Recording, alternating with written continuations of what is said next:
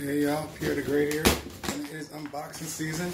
So we got this time, you know, every time something new and different. Uh-oh, it's a box in a box. I wonder what it is.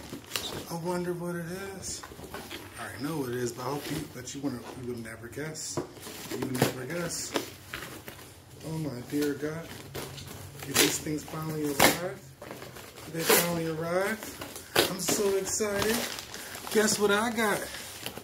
I got engine transition mounts for my Toyota Corolla. Yeah.